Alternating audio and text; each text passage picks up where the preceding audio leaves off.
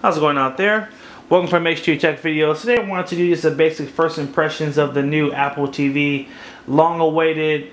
Been waiting years for this. I definitely had the original Apple TV, used it for a long time, and really nice to see the refresh is here. Obviously the new operating system looks really nice, as clean as Apple always does things. But the first thing I noticed, and this is the first thing I really liked, is that the home screen isn't really crowded with a bunch of crap. The older Apple TV, there wasn't an app store, and there weren't, you didn't have an option of what apps you wanted. Everything was just on the home screen. And now, really when you first turn it on, all you're going to see are basically these 8 apps right here up into settings. Everything else is up to you. What you want to be on there, you download it. You go right to the app store and there it is. And you search, and they've got a really clean interface where you can, you know, see apps broken down from games. They've got every single video app you can think of. They've got channels. Super impressed by just how much is available. USA Today. All the kid channels. Now don't be deceived, you do have to have a subscription to DirecTV, Time Warner, AT&T. You've got to have a subscription to some of these cable providers, or you're not going to be able to watch Junior, Disney, and XD, and like these are just not openly available. So a lot of these you do have to have a subscription in order to be able to watch them. So keep that in mind. Don't cut out your cable thinking this is going to replace everything. It's not going to work like that. But you do have all the great streaming platforms on here. One I didn't see on here was Vudu. I didn't see Flickster. So there are some limitations. Everything isn't on here, but there is a good selection. You've also got a lot of fun apps like Funny or Die. You got some cooking apps, little music app here for playing music. So, and there's even a really cool app, not a cool app, but there's a Grubhub app, so you can actually order food right from your Apple TV, which is pretty awesome. Got all your big news stations like your CNN, CNBC, ABC News, and the games. There's that Grubhub right down there. One thing that I was really blown away by, and I guess I just didn't pay attention well enough when they did the announcement, but the fact that the remote actually has the built-in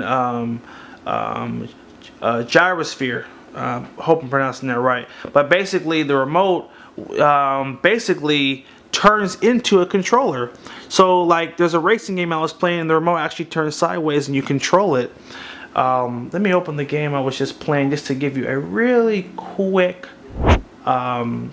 visual. Asphalt 8. So this is a huge racing game, great graphics, and basically the remote for Apple TV, you turn it sideways and you are able to race with it, and it's comfortable. So really surprised. I'm just going to show you this really quick. Let's just get right into the race. And basically our remote's going to turn sideways just like this. And obviously we gotta have all these fancy graphics. Alright, come on, let's get in the race. 2-1-0. And basically, as you tilt, that game is going. And obviously you can download a Bluetooth controller. There's like a Sirius controller that looks like an Xbox controller, and it basically will allow you to play serious games. I mean, the game selection on here is incredible. What's funny is this really reminds me of basically Fire TV, Amazon's TV, but I feel like they did it right, because with Fire TV you had to buy their Bluetooth controller to play just about all the games, and with this, like, you really just use the remote for most of the games. Obviously if you want a more realistic gaming experience you would buy the controller, but like, knowing that my remote can do the job, I'm not going to buy that controller because I'm not a serious gamer. But I want to play a quick game or have a little fun, I'm going to grab the remote and do that. So love the gaming aspect of it. I think it's going to make this a even more useful accessory, because now it's not just about streaming. This is something you can give to your kids and they can race, and a lot of the games are simple. Like you're not talking about a really elaborate platform where it's for adults. Like, your kids can play this as well, And I hear there's a couple of multiplayer games. I haven't been able to find any yet, but there's supposed to be some games you can interact with other people, so that's really awesome. I really love the screensaver, and just to show you with the remote, basically if you hit menu, you keep hitting menu till you can't hit it anymore, it will take you right to this really cool screensaver, and the screensaver will adjust depending on the time of the day. So it's nighttime, so right now the screensaver is dark, but during the day it's bright. This is just a street in I believe it's New York, because there's a bunch of taxi cabs. But I love the interactive screensaver. Really gives your room some character. Some days I just leave it on, just let it play, just because it's something cool to glance up and watch when I'm working. But screensaver's cool. I love the new remote. The fact that the top of the remote is basically a trackpad. So sorry, the room is a little dark, so it's kind of hard to see, but I'm going to try to clean it up as best I can. So on the remote, the very top, from here to here, there's a trackpad, and it basically functions just like your laptop. So I can swipe right, swipe left, and it just follows you. So I thought this was a really brilliant design. And right here we do have our voice control button, which is basically Siri. And so, you know, not only do you use the remote for navigating, but I can use Siri, and I can have it launch certain things. So just really quick, I can just say, hey, Empire. Let's say you want to search for that show. I can just say Empire, it comes up, and when I click on it,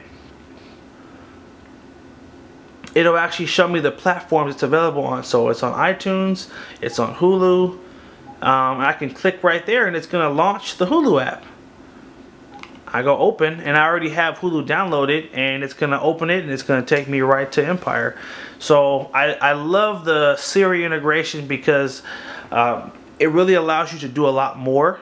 And there it is, took me right to Empire on there. Now I can also ask it other questions like, oh, let me hold the right button first.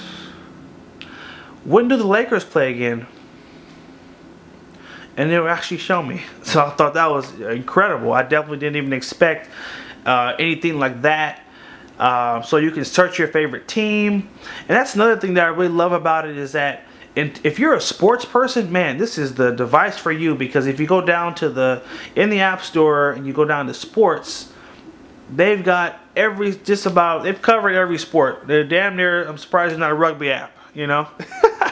But you know, all the main sports are here.